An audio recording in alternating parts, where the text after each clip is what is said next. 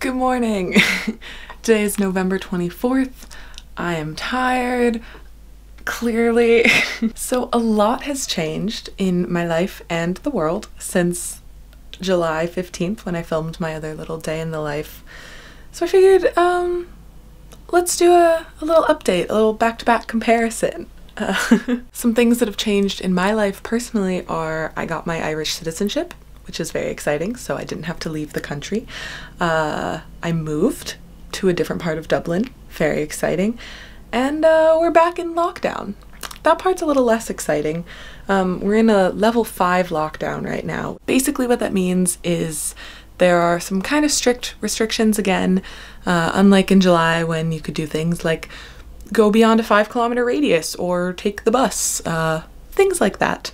We're not doing anymore, but luckily where I live now, most of the city center is still within a 5-kilometer radius, so that's nice. And you can still meet up with friends and go for coffees, that kind of thing, but all dining, indoor, outdoor is closed.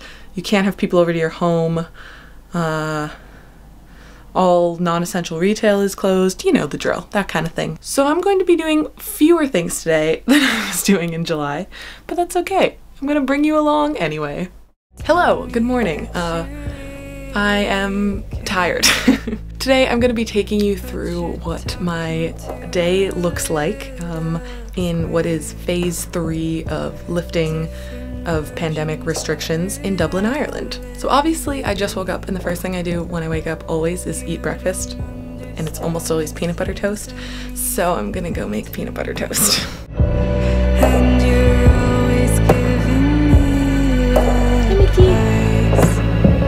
As if I can't see with my own two eyes, bending my views on the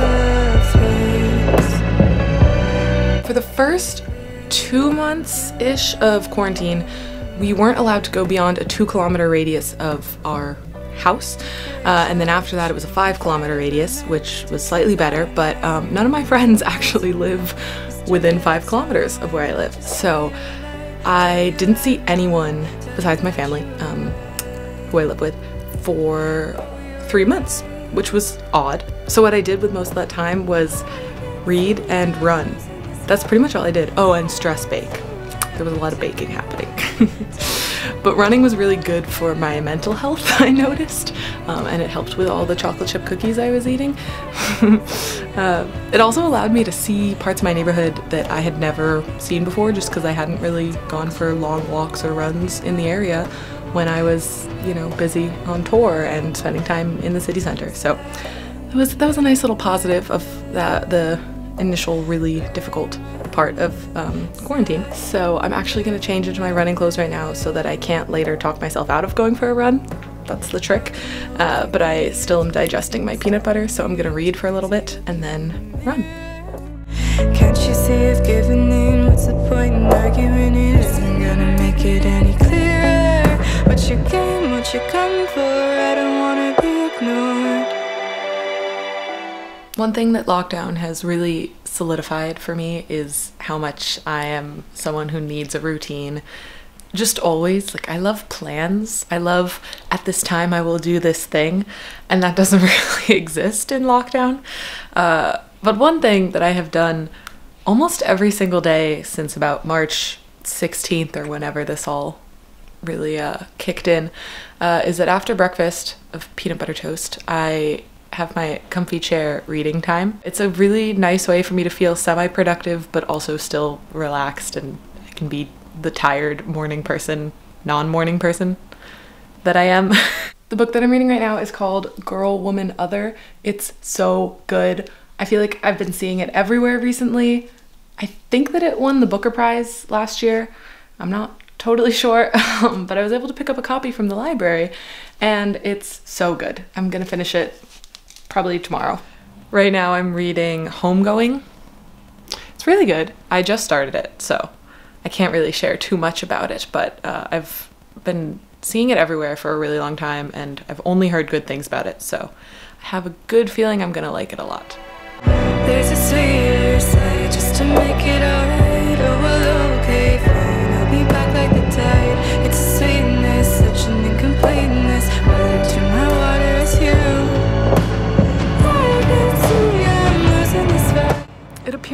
made a friend who does not want to social distance. Hi. Alright, I have showered and I've gotten dressed and I feel so much better. Now I'm gonna eat a quick lunch and then I'm gonna hop on the bus to meet my friend Solomon in town. It's time for lunch. It turns out that I'm nearly out of food. I think pretty much the only thing I have is peanut butter and my leftover takeaway Chinese food from last night. So after I eat lunch, we gotta go to the grocery store.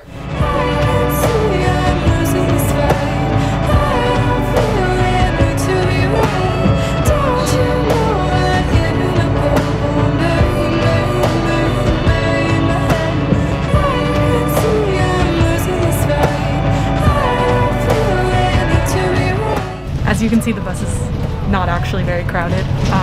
I've made a point to not take the bus during rush hour because there are still people that are going to work, you know, essential workers, and some other places that have opened up. So the buses, when I take them, tend to not have a lot of people on them, which is great. But still, as you can see, seats are blocked off so that you can kind of maintain 2 meters or 6 feet, even when every seat is taken. And if there are too many people on, they won't continue letting people on. So there was one time where I did try to take the bus, I guess kind of close to rush hour in the morning, and the bus driver just shook his head and I couldn't get on because there were too many people.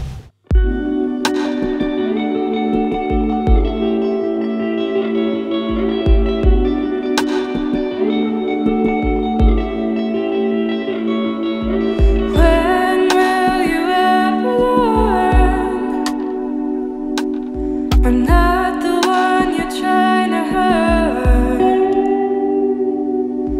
Why can't you ever see? So we're really just wandering around, but we realized that this museum, like many museums in Dublin, is free and it's open for another 30 minutes or so. So there aren't really many people around, which is great. So we're gonna explore. It's over. And with no one left to fight, you're faced with a lonely mirror. I think one of the biggest differences between July and now is that it's currently 3:42 p.m. and the sun is setting. So that's not my favorite thing. So we've decided to take a break from walking here in Phoenix Park, which I knew it was the largest something park, but I had to Google it, and it is the largest enclosed city park in a capital city in Europe, I think.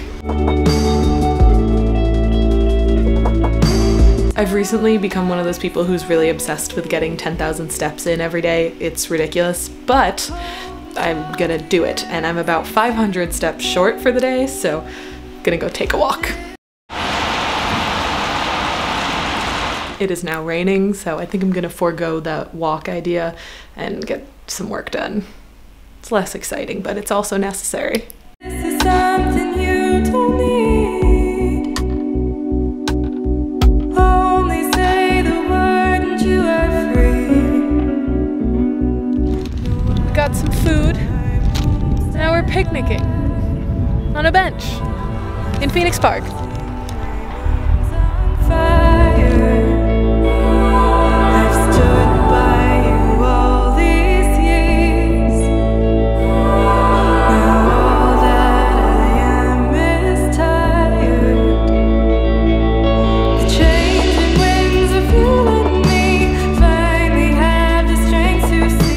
Sunburned today. Anyway, I'm back home now. It's just about 9 p.m, but because we're in Ireland, the sky still looks like this. That's kind of the beauty of Dublin in the summertime. It'll still be light for another hour at least. So I am pretty much done for the day. I think I'm about to go watch some murder documentary with my cousin. So I'm gonna leave you here. That was my day in the life of a semi-locked down Dublin, Ireland.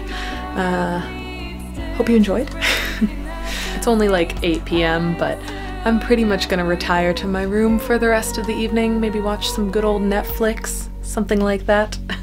So I'm gonna say goodbye to you here, but thank you so much for watching. I hope you enjoyed seeing what life in Dublin looks like right now, compared to a couple months ago when things looked pretty different. I do believe that we're moving in the right direction. You know, we have 2 more weeks of this level 5 and then we'll see what happens next. But obviously the most important thing is to keep ourselves and everyone around us safe. So that's the main focus. But staying positive is really important, so that's what I'm working on.